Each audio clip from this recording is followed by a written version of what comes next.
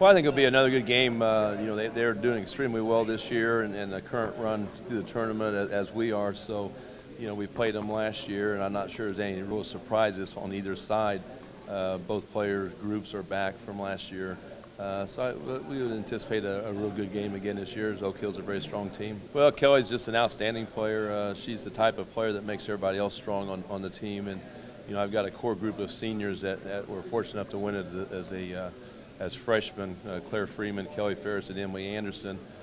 So the three of them have had such a great experience, and then we've built teams around, through the years, built teams around them. Kelly is kind of the core there.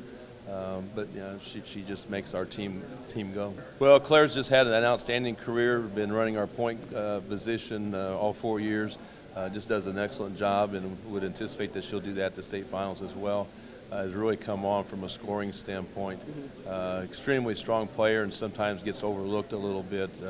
But Claire's a very strong player for us. We try to take each game each season one at a time, so I don't know if this one's any different than the previous ones. All the hype about the 4 in a row, I think it's probably more for the media versus us. We don't spend a lot of time on that.